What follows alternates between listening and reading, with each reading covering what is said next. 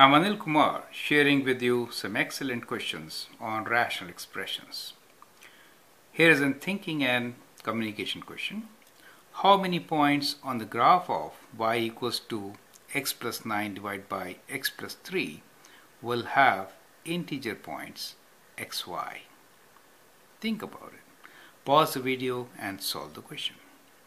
When we say x and y both are integers, we basically mean that we should select the integer values of x so that y is also an integer. That is what the question is. Now let us see how to solve it. We have rational expression which is y equals to x plus 9 divided by x plus 3. Now you could simplify this and write it as 9 could be written as 3 plus 6, right? Okay, that makes huge difference. See how. We could write this as x plus 3 divided by x plus 3 plus 6 divided by x plus 3. That gives us 1 plus 6 divided by x plus 3. Now I think it's easier to answer the question. Now let's look into this problem once again. Y is equals to 1, which is an integer, plus another part 6 divided by x plus 3. That could be fraction. Now to make it integer, x plus 3 should be a factor of 6, right? So what are the possible values? So what we have is x plus 3 could be equal to 1, it could be equals to minus 1, that means plus minus 1, it could be plus 2 or minus 2, it could be plus 3 or minus 3, it could be plus 6 or minus 6, right? X plus 3 is equal to this, right? So that will give you possible values of x, right? So let me write down the possible values of x. If x plus 3 is 1, then the possible values for x will be 1. Take away 3 from these values. So if you take away 3 from these values, 1 minus 3 is minus 2. For this, it is minus 4. So we are doing minus 3, right, to get the value of x, correct? So minus 3 will give me minus 1, minus 3 will give me minus 5, minus 3 gives me 0 here, minus 6 there, minus 3 will give me the value 3, okay, and in this case minus 9. So these are the possible x values for which y values will be integers. Well, let's find them out also, right?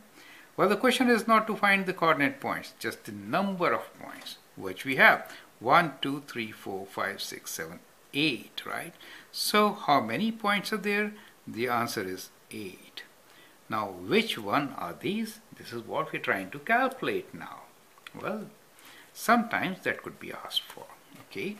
So if x is minus 2, you just plug it in here and find the value of y. That is one thing you can do. The other thing you can do is you can use this equation, right?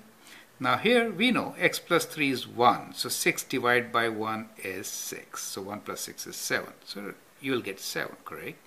Minus 1 is this value. So 1 minus 6 is minus 5. So in this case, minus 5. Now if it is 2, then 6 divided by 2 is 3. So 1 plus 3 is 4. That is to say, if you place minus 1 here, minus 1, then this is 8 divided by 4, 8 divided by 2, which will give you 4, correct? So either way, you can calculate.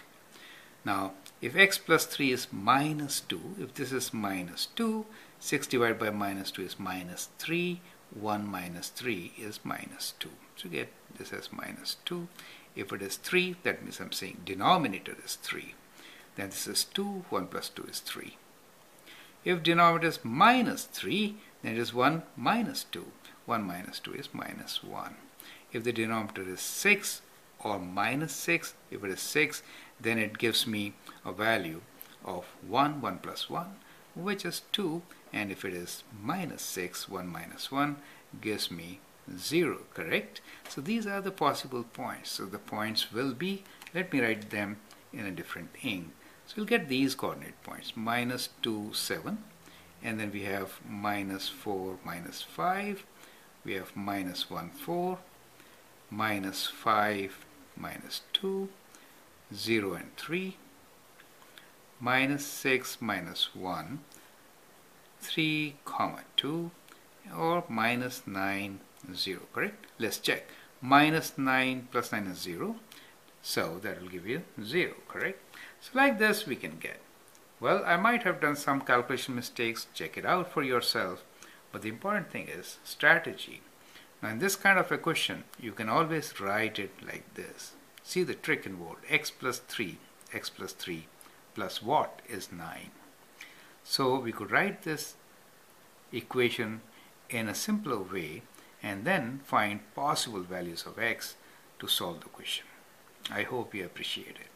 You can subscribe to my videos and learn more about great questions. Thank you and all the best.